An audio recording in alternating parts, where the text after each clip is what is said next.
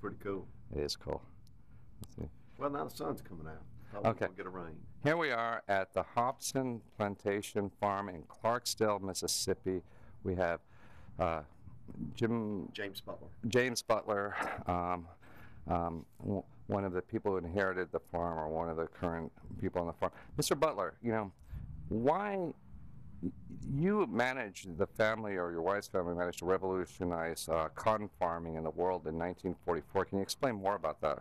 Yeah, they founded Hopson in 1852, built this headquarters in 1924, and for about 17 years they worked to be by the railroad. That's why they positioned themselves here.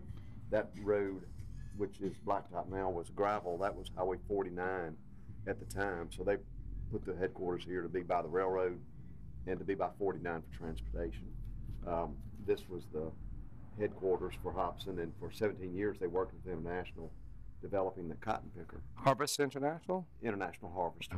International Harvester, that's a cotton picker. Right. And before 1944, how did this revolutionize the way you pick cotton? Well, it was hand picking, and they had about 4,000 acres, 3,800 cultivated acres of cotton. And so they had about 100 families that lived on the place, that lived in sharecropper shacks. It's a sharecropper system. Yeah. And they would hand pick. So trying to hand pick, 3,800 acres of cotton was difficult, and the Industrial Revolution was coming along, and the war was going on, and you had people leaving the Delta just as fast as they could for better lives, full-time jobs in Detroit, and Chicago, and so I mean they were just simply were not the hands here anymore. Hopson didn't like the sharecropper system. Yeah, let's go closer. Yeah, they didn't like that. Yeah. No, did not see that as a good system for him or for the people, the sharecroppers. Yeah. So this was something that he hoped that they could get, and knew they would at some point. And if you can see, this is just a tractor. Yeah. And this was an implement. That's an implement. Yeah. It would go on to the same tractor that pulled the disc and pulled the plows and pulled the planters and all that. So that same tractor would do all that, and then they would just put that cotton picker on barrels over in the shop yard until they needed it. So it was not a standalone unit like you see today. Okay. The cotton pickers today, they're self-contained units. Okay. This was an implement. But So they worked on that for 17 years, developing that, and that could pick, when they brought it out in 44, it could pick as much as 50 men in a day. whoa. So they had 12 of them here on Hopson in 44. Okay. So, that's pretty good. So he was an engineer, the original Hopson or something. This is like this is a transformational investment done by, because you didn't have the labor costs, and nobody wants to pick pot. Nobody, of course, it's the hardest job in the world. That's why there were slaves, because there's no way you could get a labor force to do it. And it's also seasonal. So these guys, they didn't have full-time jobs.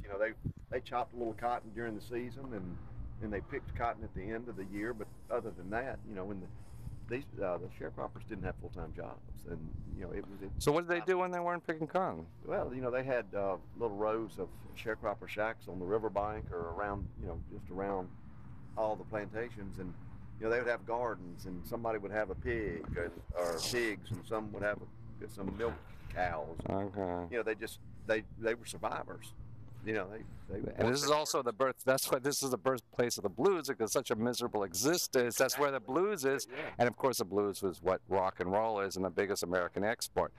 So right now, what is the percentage of cotton production now in Mississippi? It's like, I think 15%. I mean, the U.S. is like 15% of the global market. I don't know exactly now. The last couple of years, it dropped way back. Really fell off a lot. But that was for several years. Corn started coming in, when the ethanol and all that. Well, that's kind of gone away. And cotton has made a big comeback, but I really don't know what the percentage is. Okay. But these last couple of years, cotton's just making a comeback. I was really worried about it from a tourism standpoint. How about on the price standpoint? We're interested in the commodity futures market.